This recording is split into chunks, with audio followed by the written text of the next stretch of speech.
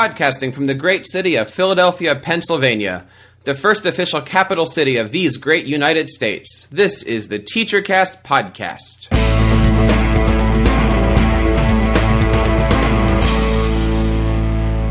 Hello, everyone. This is Jeff Bradbury, and welcome to another episode of the TeacherCast podcast from teachercast.net.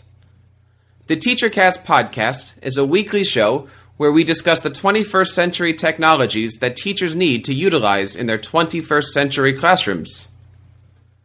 Today we're going to be looking at GooglePlus. GooglePlus is a free service that was released in beta at the beginning of the summer and will be released to the world very soon. Today we have a very special guest with us to tell us all about GooglePlus. We're going to be talking about how to use GooglePlus in our classroom for both a teaching tool and as a great communication device with our students and parents. He's going to show us how to use GooglePlus to create some very fun video conferencing projects, and he will show us how we as teachers can use GooglePlus and Google Docs to have a great working relationship in our classroom. Most importantly, we will discuss how to use GooglePlus safely in our classrooms to best protect our students from getting into trouble. I'd like to welcome a very good friend of mine on the program today. He's the host of the podcast GooglePlus Today, which can be found on iTunes. I'd like to introduce Dennis Freitas to the program. Dennis, how are you doing today? I'm doing great, Jeff. Thanks so much for having me. How are things out in California today? It's hot. That's why I'm sitting up in my office with my brand new air conditioner, and it's blowing 64 degrees in here, so it feels really good up here. Oh, man, that's got to be great out there in California. 64 degrees? Well, it's 90 outside. It's 64 in my recording studio.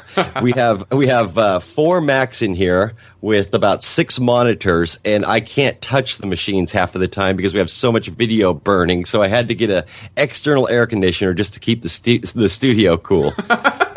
That is awesome. We're sitting here in Philadelphia today, and it's 89 degrees, and they're calling for thunderstorms the rest of the week.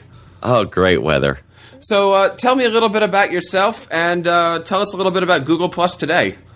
Sure, you bet. You know, GooglePlus Today has been going on for about a month, and I got accepted into the beta in June 29th. And when I first opened it up, we had a non-disclosure agreement for the first 3 days. We couldn't discuss it until the first couple days in July. When I opened it up, I said, wow, this is really going to revolutionize the internet, and it's going to take social networking to a whole new level. So immediately I thought, I probably ought to get my ducks in a row, and I really like to talk about this to the people and share what I know about it through a podcast and through screencasts, which my background, obviously, with your Mac show and your Mac network, I do a lot of teaching and education on how to use your Macs. So when I got into Google Plus, I said, this is absolutely going to just change everything. So we started a podcast. I started using Google Plus. We immediately had a few guests on, and we had just normal people on. That was really the exciting part at the beginning, was just to get people's thoughts and how they're using it. And it just kind of took off from there. We now do on-screen tutorials. We're recording Hangouts. We do quick tips. We've even announced all things Google, because so many people, their initial entrance into Google Plus was their entrance into Google in general. So they didn't even have a G Plus account, or a Google Gmail account, I should say. So they don't have any idea what to do with all the things that are available from Google. So we're really just kind of attacking Google altogether in this network we've created. So we've had a lot of people come on the show lately, and they've been talking about Google Plus. But they're really not sure what it is. I mean, we have Twitter, we have Facebook, and they think, Google Plus is just another one of those, get me away from it. I don't want it, but you kind of have a different opinion. What is Google Plus? Well, I'll tell you a couple things here. And the main thing about Google Plus is it's not necessary. And I say that to a lot of people, and they give me this blank stare. Well, Google has so many other things like we just talked about. They have Gmail, they have Google Docs, they have Google Voice, they have the Reader. Just so many things that Google has in their back end that they don't need a social network. Where Facebook and Twitter, all they offer is that social network. So this doesn't need to drive income to Google. So it's a very unique social situation where they don't need to make money off of this. So they're going to offer the best experience they can and bring people to use other aspects of Google. Now, so I see that part of it. But also what I see in Google Plus is they spent 2 years researching what Twitter did, what Facebook did, what MySpace did, what LinkedIn has done, and combined all those into one package. And they've done it flawlessly. And you have to remember, it's still in beta. It's only 5 weeks old, and things are just getting started. But they did it right from the beginning. So when you first launch Google Plus, it's a little bit intimidating. You look at it and you think, well, okay, it's a stream, just like you would see on your wall on Facebook. But the stream is, you have so much control, where in Facebook, you just get everybody's posts. With the addition of circles, and my two favorite things to discuss when I talk about Google Plus is circles and hangouts. With the ability to put people in circles, you can narrow down who you want to view and who you want to look at and who you want to see their posts. So the circles are a huge addition. And of course, hanging out, which if people that don't understand what hangouts are, it is a 10-person video conference live, which is free, by the way. Usually you have to pay for that kind of thing. And you're able to hang out with 10 of your friends, coworkers, or even in an interview situation where if you're looking for somebody to do work for you, you bring in 9 other people, including yourself. You're the 10th person, and you can have an open discussion forum with 10 people. It's just very well done from the beginning. So if I wanted to implement Google Plus or some of the Google Plus features into my classroom, I guess I would need to have an account. Would my students need to have an account too? Yes, they would. And immediately when we started talking about this, Jeff, pre-show, my thought is that, there is an age limit. You have to be 18 years old, I believe it is, to have a Google Plus account. So that might be your first stumbling block. Now, since you're in education, they might make an exception for you, or you might have to create multiple Gmail accounts, which can be done. I have 4 currently, and there's a reason behind that, but I'll explain that, if you want me to, but it's different accounts for different types of screencasts that I do. So you might have to create a specific login for each class, if you will. Can more than one person be on that account on 2 different computers? They can view it, but they would not be able to interact. So yes, in order for them to actually, it depends on how exactly you would want to use this. Now, do you want to deliver the information to them, or do you want them to interact with you in this setting? Let's say I have a lesson to give, or I want to have people see my Google Plus content, all of my, say, 20 students or so.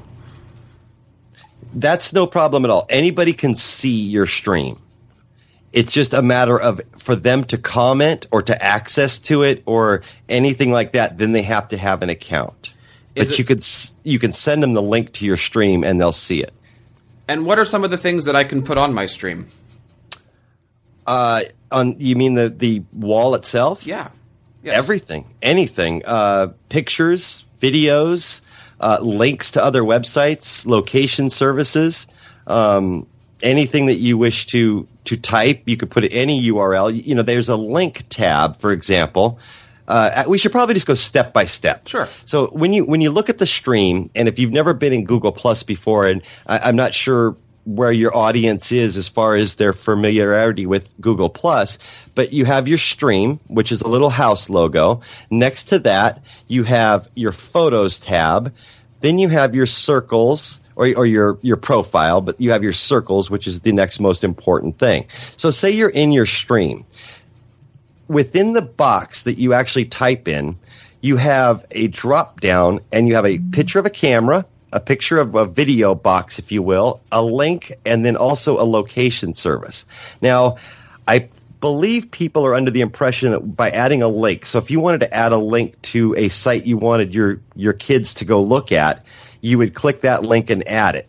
That's fine, but that's going to create a drop down to an additional link. Just so long as you type in the hyperlink into your stream box, you'll get that link available as well. So you can put in multiple links. pretty much the sky's the limit to what you can put in your stream. That's really nice. I mean, I know a lot of times when I'm going through the internet, I'm finding links and web pages and stuff. I would love to find something that's safe and easy to use that I can just put in one spot and have my kids go to it. Right. And you said, because this is Google, I guess we can put in YouTube videos easily? Well, now the YouTube videos are more in the Hangout feature, and we stumbled around with it a little bit. We've been practicing quite a bit with Hangouts, and I think Hangouts still have a lot of work to be done to them. But you're able to, if you were to start a Hangout, you'll have a chat box, which I think where it would really benefit you and your students would be to have a Hangout. Now you have 9 students and yourself.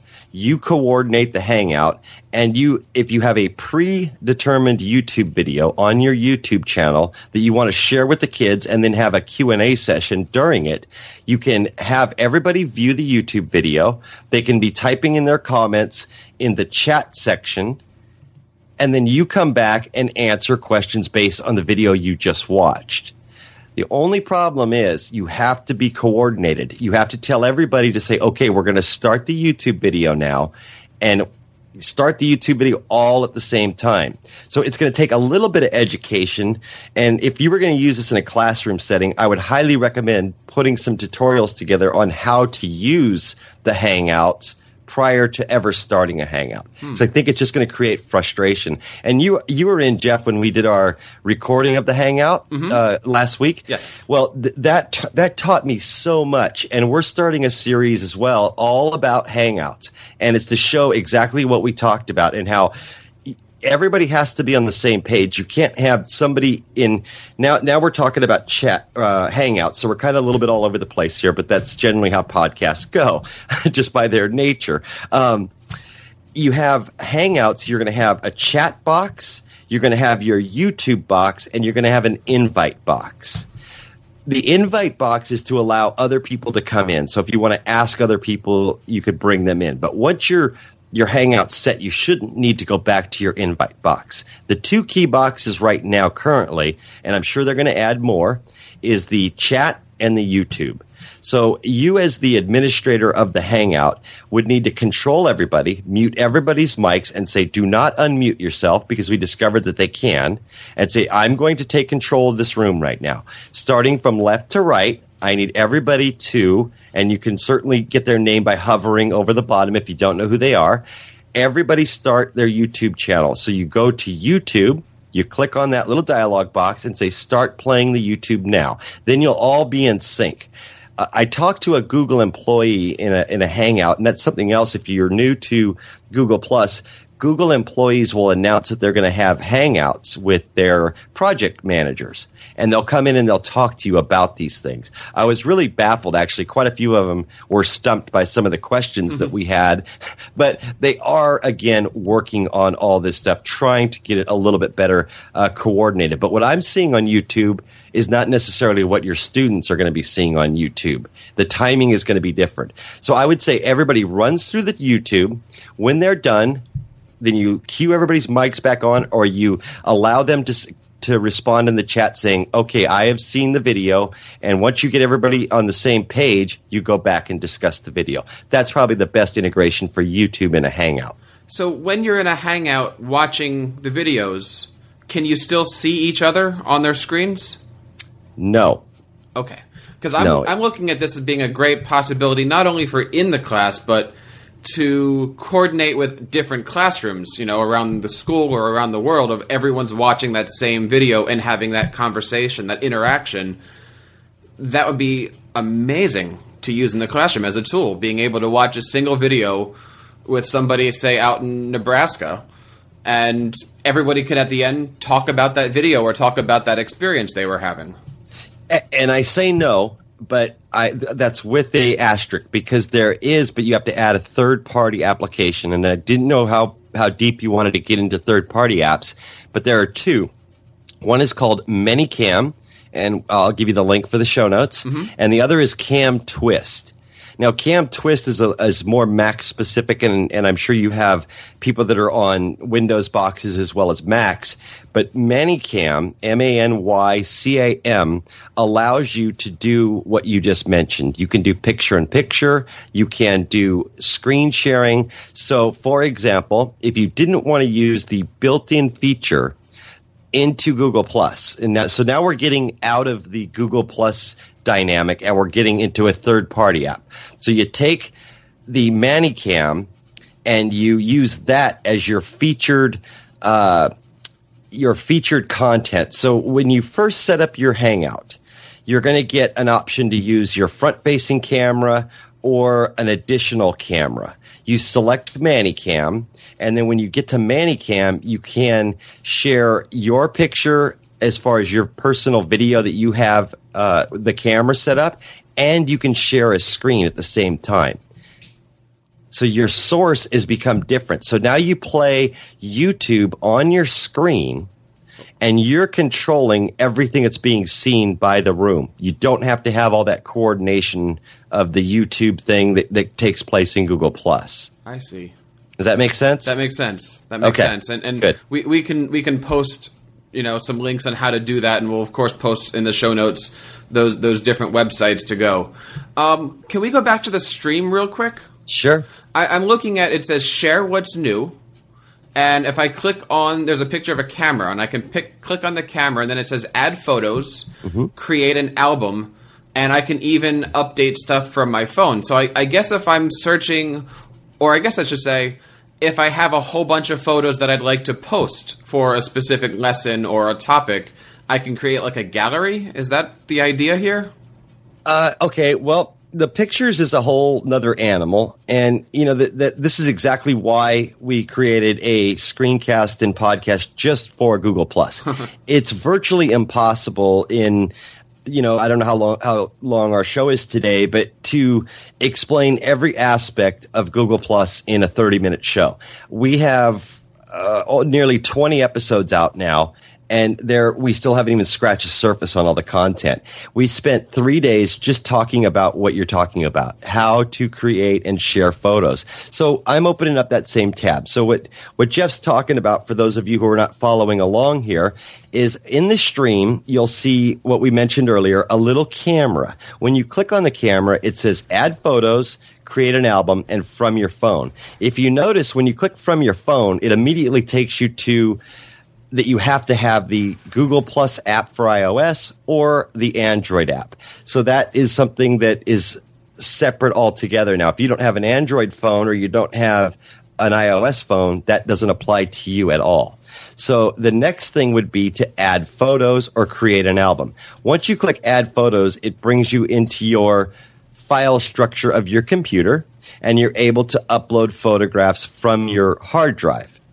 And then finally, the last tab, which says create an album, that allows you to drag multiple pictures from your computer into, or you can select them the same way, and you have a title dialog at the top. Usually it defaults to the current date, and it says album name, so you could change it to Jeff's Classroom, and then you put all these pictures in that particular album. Now, when it comes to sharing photos, this is where it gets a little bit tricky. You either have to share an entire album, or if you want to share a particular picture, you have to do it through another application called Picasa, which is built into Google Apps under the More tab. Okay. So I know we're getting a little advanced, but it's very difficult to talk specific when it comes to Google Plus, because there is so many new things that people don't get it yet. They don't understand, especially if they don't have an invite. They'll have no idea what we're talking about right now. Right. I think that what you really need to do, and I don't want to promote my own website, but you need to find somebody that's doing screencasts and videos and podcasts about Google Plus and start viewing those as well. And then you'll get a better handle. Or since you're somewhat of a pseudo expert on this particular topic, Jeff, and you're going to be using this in your classroom, correct? I'm going to try to use it in my classroom. Yeah. Yeah, I think that you can be the one to coordinate everybody now. So does your classroom setting have everybody with a computer in front of them? Is it a computer lab? Where I teach, I have a really nice Mac lab, about 24 Macintoshes, and I'm hoping that the domain is unlocked, that we can use them in the school this year. Okay. So then would this be more for after school, or would this be during the class? Well, I teach a music theory class, and I'm trying to figure out how to best utilize things. One of the things we'd like to talk about coming up here is, how to integrate Google Docs and what can you do to merge those two things. I just happen to be a Google Docs fanatic, and my spreadsheets are up there. I sometimes put PDFs up there on my, to save my files. I guess we can integrate Google Docs and GooglePlus together. Can we post that stuff on the stream? Your Google Docs? Yes. Not really, not now. You can link to them. Okay. So again, there's several workarounds when it comes to Google Plus. But I'm just trying to get a grasp of how you would use this in your classroom. And I really think that, not being a teacher, so you would certainly be able to comment better on this than I would, but where this would really benefit you is maybe during homework. If you wanted to interact with a few students that were having trouble and they wanted to do some extra credit, you could actually be part of a hangout with them and teach them away from the school. Mm-hmm. So they were be able to have this on at home. Now, of course, they're going to have their parents' approval and that kind of thing. But I could definitely see a huge advantage to this as a teacher, being able to basically be in their living room with them after hours, helping them out. I know my daughter had gone through tutoring where she would go to school after hours, and there would be, teachers and teacher assistants to help. You could create your own tutoring right straight from your home or your office to their home using a Hangout. That's a good possibility.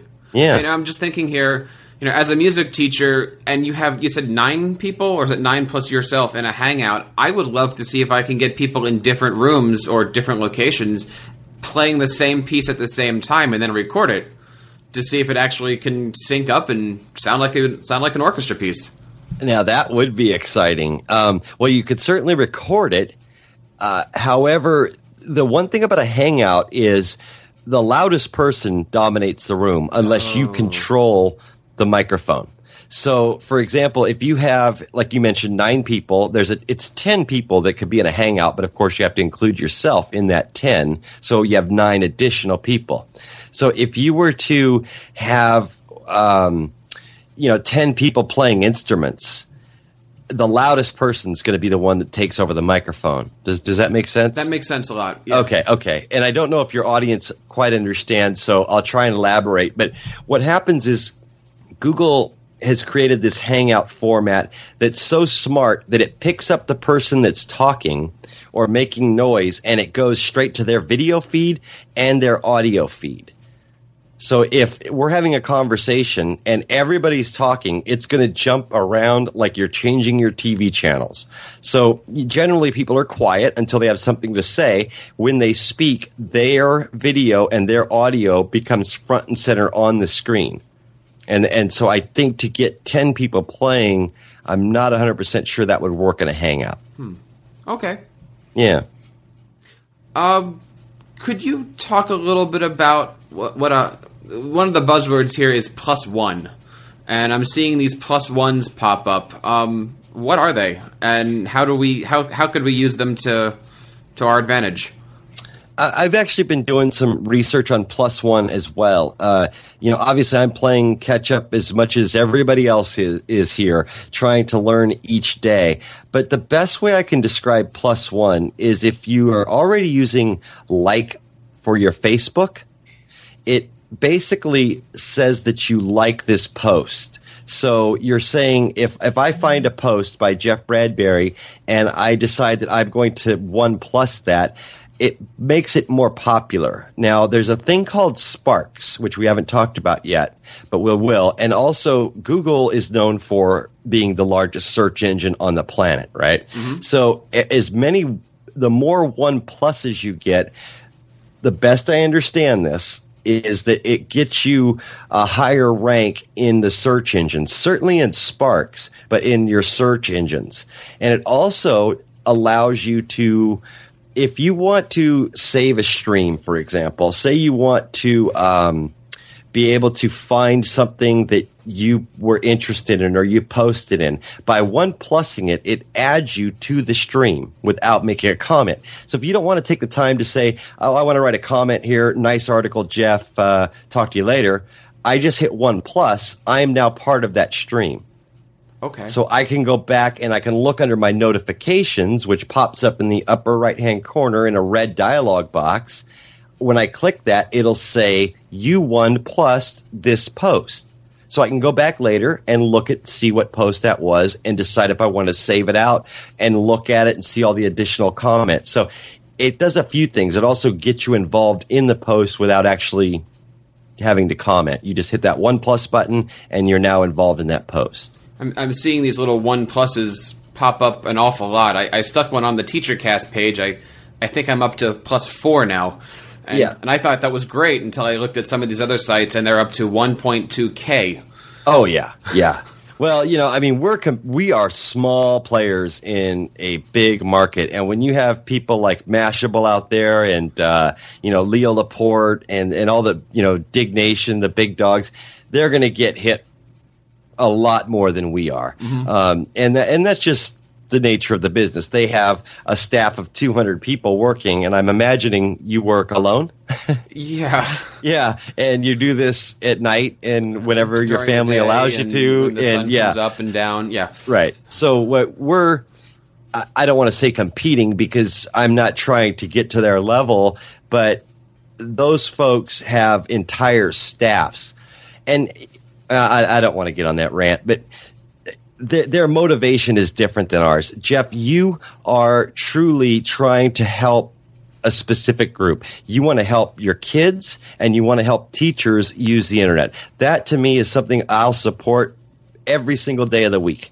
You're not doing this for money. You're not doing this for sponsorship. I mean, we all need sponsors to keep going because this costs us money. I totally understand that, but you're not driven by that. These other websites, they are driven by money and by listeners, and they'll do whatever they can to get them and not necessarily offer sometimes the greatest biased help because they're being paid to talk about a certain product. Where I would trust Jeff Bradbury's site more because I know I'm going to get Jeff Bradbury's opinion. If Jeff Bradbury says, I like to use ScreenFlow or I like to use Wiretap, I believe it because I know you're using it. You're not getting paid to say that. So anyway, there's my little rant about big corporations in podcasting. Getting back to Google Plus a little bit. Right. We were talking with the Hangouts and stuff as ways to help tutoring and stuff, and I'm looking at this word Huddles. Could you describe a little bit of what is a huddle? Okay, well, a huddle it's SMS. It's basically text for Google Plus. So you're able to use it on your iOS device or your Android phone and text back and forth on Google Plus's network. Okay. Yeah. And is there? I recently saw that for Android, I think they have an iPhone, or there's an Android app and there's an iPhone app, correct? Correct. Yep. And so one would assume that the iPad app is just around the corner, right? Yeah. The iPod Touch and the iPad, this will not work. I don't know why yet. That's been a very common question, but I really don't know what's going on. I'm pulling up as we speak here my my app. So, okay, I have an iPhone, so I'm an iOS guy. I have Stream, Photos, Circles, Profile, and then I have one additional new button, and it's called Huddle. So when I click on Huddle, it has all the conversations I've had recently, and it's just a text message. So I click on it, I can actually start a new text message or continue with a text message with somebody else. This does not go to the computer, though. This is only phone to phone. Now, there is talk about integration of having Huddle on the interface, but it hasn't happened as of yet. Okay, so if I want to huddle with somebody, I have to hit the button. Okay, I see what I'm doing. Type in the name or the email. Okay. And just as we're talking, Jeff, I have Google Plus up right now, just because I like to have it up while we're talking. An article just came out. Google Plus app for iOS updated to add iPad and iPod Touch support. So you're hearing it here live. Wow, that is and good. It's right here. So I'm actually saving, which I should well, that's probably for a different show, but how to save this article. So you just say link to post, and then you add to your bookmarks, and now I've got that post for later. So here's one thing with the stream you'll notice is that the stream flies by pretty darn quick if you're following a lot of people. And you'll miss an article. And if you want to keep that article, there's a little disclosure triangle in the upper right-hand corner of other people's posts. And it says link to post. Once you click that, you get the link to that specific post. And then you're able to save that out. Now, there's no repository yet built into Google+, which I'm sure there will be.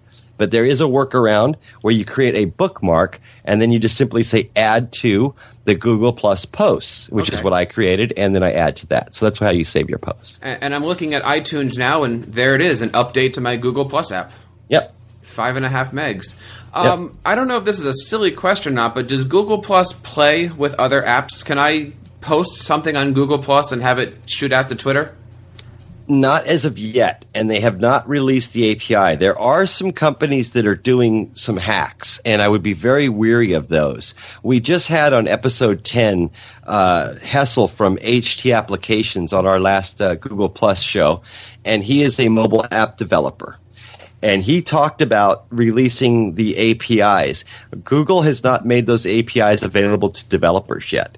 So the people that are out there saying you can integrate into Twitter, which it's being done, but it's not very stable. And I don't know all the details because I'm not an app developer behind that. But it's apparently they're finding a way in and they're integrating it. Once Google allows the API to be released to developers, so they have the code that they need to integrate, it will be available to say whatever you post on Google Plus goes to your Twitter and vice versa, or to Facebook, or to LinkedIn, or to whatever social network you're involved in. I think that's still coming. Okay. And I mentioned this at the top of the show, but did Google give a date yet of when it's going to be officially released? I mean, they're already up to like 25 million users, but... They did. They said July 31st, and it didn't happen. So I don't know for sure. It should be soon, but if you remember when Gmail came out, it was in beta for 2 years. So Google is one of those companies that really just takes their time releasing it to the public. So I could see it hitting 100 million users and still be in beta. Yeah. I'm very impressed with the service. I've only started using it. You know, I want to say thank you again for letting me on the show a couple times. I have 3 more points before we wrap this up that people are asking me about. The first one is, can I use Google Plus as my 100% everyday blogger? And I've seen people talk about things on TVs and on different podcasts of, you know, they're giving up on their WordPress account and they're giving up on whatever. They're just completely posting their blog on Google+. Should we, as teachers, continue to blog and use these other sites? Do you see Google+ being the only place that we would want to post? I personally don't, and I know Kevin Rose made that jump, and he's a very popular internet provider and content creator from Dig. And I don't know if it was more of a publicity stunt for him doing that, but I think you still need a homepage. And the reason I say that is because what we just mentioned about not being able to always get to your stream. So if you are posting, now you could go to your profile and find what you're posting. But if you want to create something and have an organized section, for example, you want to have different areas of your blog, they're not going to allow you to do that on Google+. It's going to be one long stream, and people are going to have to search by scrolling down. Where in your blog, you're able to have tags, you're able to have a search box, you're able to have different categories and drop-down tabs. I still think you need some kind of home page where everybody knows where you live.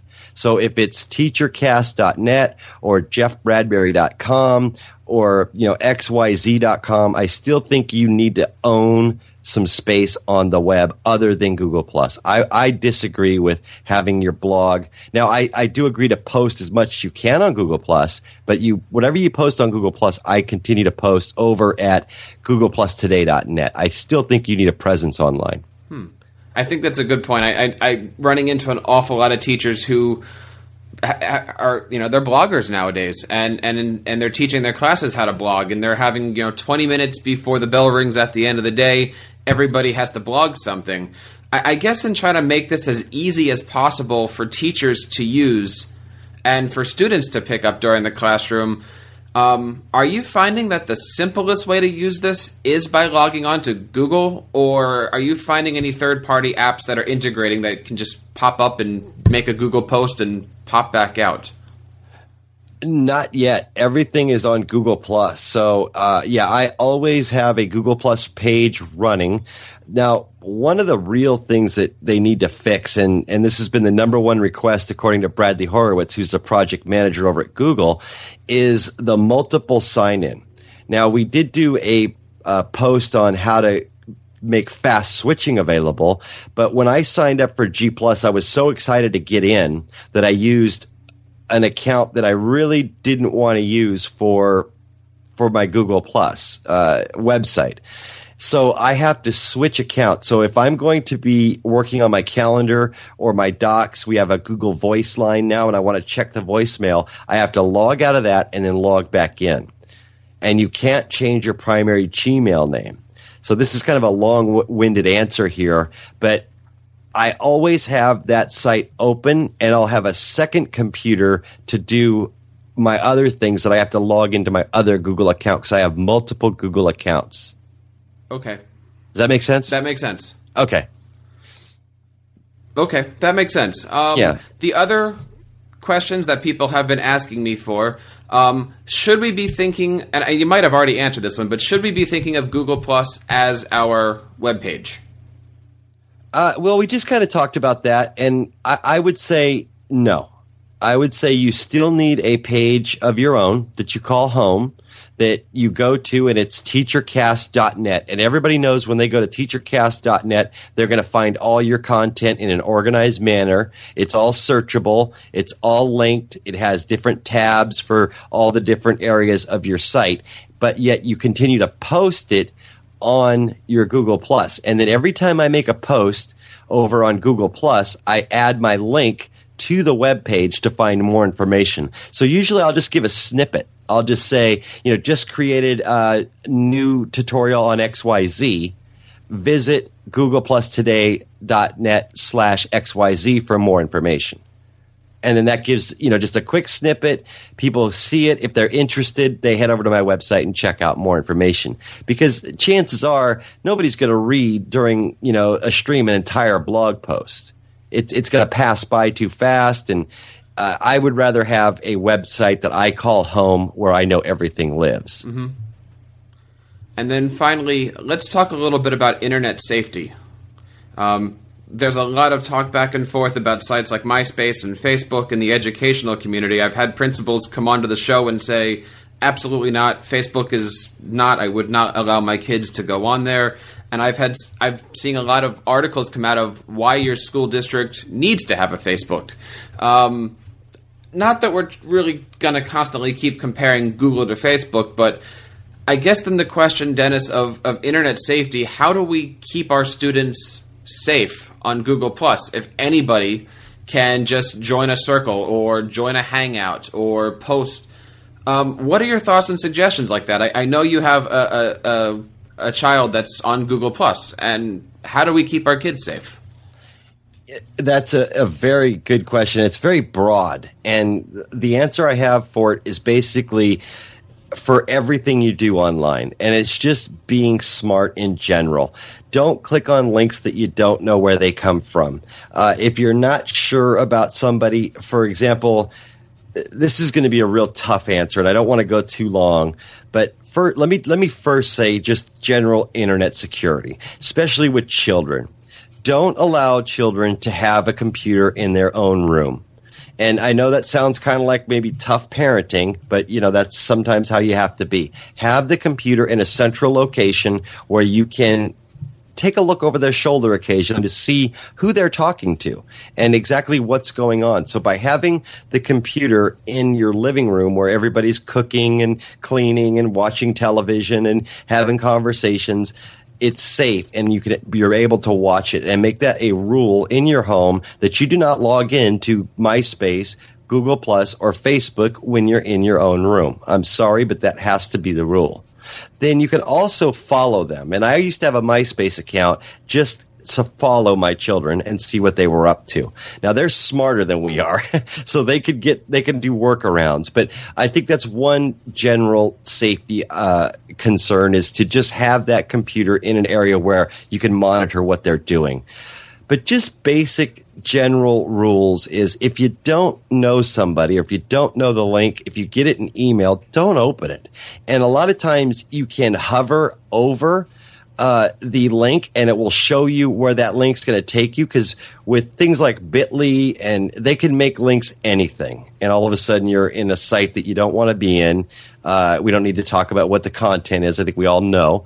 And it could be bad. It could be a virus. Now, most viruses require more involvement. You have to do more things, but some people do get caught up in those kind of things.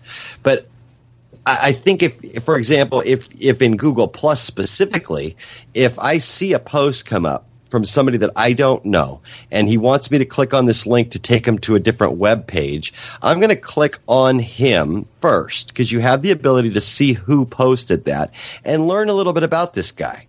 Has he gotten any bad reviews? Has anybody had some bad things to say about him? What is his posting history? And then if it seems like it's okay, then I might continue to click on it. There's just some kind of general safety things you have to always be concerned about. And I think it's more of a gut than anything, Jeff. You just know people you can trust and people that you can't. And I wouldn't click on anything that I didn't trust, that's for sure. And with children in particular, there is a reason why they set an age limit. I don't know exactly what it is, if it's 16 or 18, but they won't even let you in. My daughter actually doesn't have a G Plus account. She gets on my account. So then that way I can monitor everything she does. But we have 3 accounts, like I had mentioned before. So, just in general, there's just some good safety practices. Just make sure you know where you're going. If 1Password is an application that, I don't want to get too far sidetracked here, but is an application that will not allow you to go. So if somebody sends you a link and you click on it, and 1Password realizes it's not the correct link, it's a phishing scam, they won't let you go to that website. So there's several ways to protect yourself, and this could be a topic that I'd love to come back on and discuss on another show, because we could talk about an hour just on internet security. But it's basically just being smart online and understanding what you're clicking on, and don't just click away and agree to things before you actually read them, and make sure you know what you're getting involved in. I think that's a lot of good advice. And of course, we would love to have you come back on the show sometime and talk internet safety. I know you've got a lot of talk about how to do things, and I would love to have you come back on the show with another topic I know you like. I know so many times as teachers, we have stuff at our home, we have stuff at school. I would love to, Dennis, have you come on and just talk about backing up your material. Oh, yeah. Yeah. Security and backup are 2 things I'm passionate about, and I'm kind of refraining from going on a rant here. So I know we're probably, well over a half hour.